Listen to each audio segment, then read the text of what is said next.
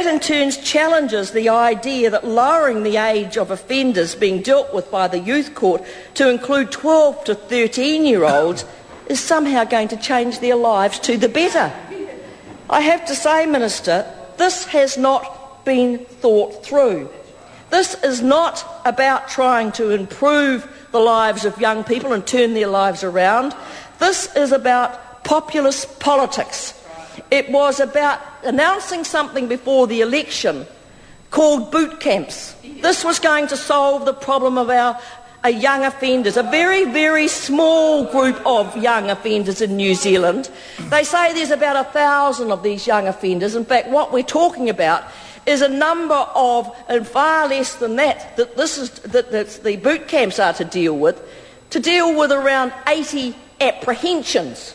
Not 80 offenders, 80 apprehensions. That's the police figures given to the Select Committee.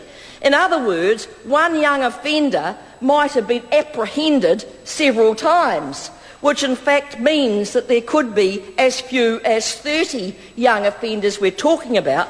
And out of that, we have a whole piece of legislation based on that small number. And I think the Minister has got it wrong, because the evidence we got before the Select Committee is that boot camps don't work. The members on the committee, Minister, didn't like them being called boot camps. Didn't like them being called boot camps. But the reality was, Mr. Chairman, the reality was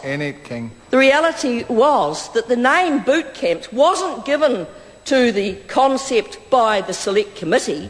It wasn't given to them by the submitters to the Select Committee. Boot camps was name of the program was given by the Prime Minister of New Zealand, John Key. He was the person who labelled them boot camps, and he was the person that said this was going to be the mainstay of their approach to young people in New Zealand. What we heard at the Select Committee, Minister, was they don't work. They don't work, making them a little longer than they were before. They don't work. The other thing we heard, and this is what I'd like the Minister to answer, why did you need to put military-style or boot camps into this legislation? What was the purpose other than for political point scoring? Because we know that you do not need this legislation if you wanted to run boot camps in New Zealand.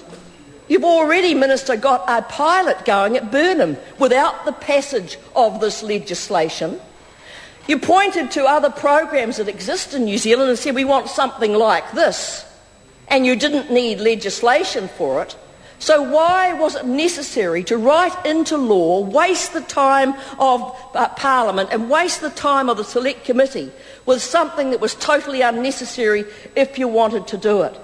And the other point I'd make, Mr. Chair, is if the Minister was really interested in evidence-based approach to trying to fix the problem, why would you not listen to what was told to you, Minister, about Te Hurihanga? The fact that you had a residential program that works is far better than any other we have had in this country. I believe the reason they closed it was because it was a Labour program. There can be no other reason. The Member of Parliament in the town itself knows it works, wanted us to go and see it. Members of Parliament in the past know it works, and they wanted us to go and see it. We know it works, and we wanted it to continue. And then we had the ridiculous situation of the Minister of Justice alongside the Minister of Social Development loading the entire cost of a new program, including capital works, onto the children that were in there at that time. And as it was pointed out by, that is absolutely true, absolutely true. Go and read the statements of the Minister of Justice. You allocated the cost on every one of those children. And I will prove that to you, Minister, and table what was said by your Minister of Justice. And that's like when we opened the new public hospital in Wellington at a cost of $300 million, that we said the first hip operation cost $300 million, the entire cost on one of the patients.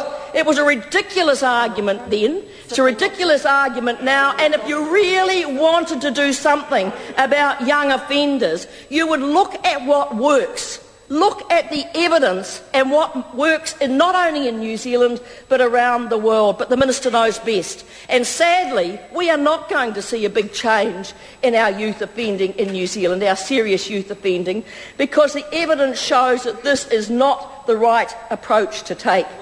I heard Leanne Dalzell's contribution, and I wanted to add to it something that the Minister might like to have considered doing rather than talking about, along with the Minister of Education, and that is implement your universal youth guarantee so that every young person under the age of 17 is in a job, is in training or is in education. You said, your Prime Minister said before the election, 25,000 young people were in this category that needed education, training or a job. There are now over 40,000 young people in this category doing nothing. And what did the Minister of Education tell us today? There will be 2,000 places. Point of order. Honourable Paula Bennett. I think we've been reasonably tolerant, Mr Chairman, but this is well away from this part of the bill. It's talking about the youth guarantee and the Minister of Education. Just a minute. Speaking to the point of order. Mr Chair, I related this to things that worked. I know the Minister mightn't like it, but I was relating it to programs... Deal with the issue. Yes, I was relating it to programs that work, and I was relating it to the need for young people to be in education, training or employment. We're talking about young youth offending, and I believe I'm well inside the scope of this. Yeah, I think there's always been a case where comparative debate has been used, and in itself, if the connection isn't made, then it's outside the scope of the bill. But I think in this case it's inside. Honourable Annette King. Thank you, Mr Chair. Can I just reiterate that 2,000 positions have been promised by the Minister of Education out of over 40,000 young people. They will be doing nothing, and as they say, idle hands will mean that there are going to be young people tempted into all sorts of activities we don't want to see them tempted into. There's not 25,000 anymore, there is over 40,000. And so if this government was serious about turning around the lives of young people who face a hopeless situation when there is no job and no future for them, then they would be doing more than bringing in this pathetic bill. Katrina Shanks. It's my pleasure.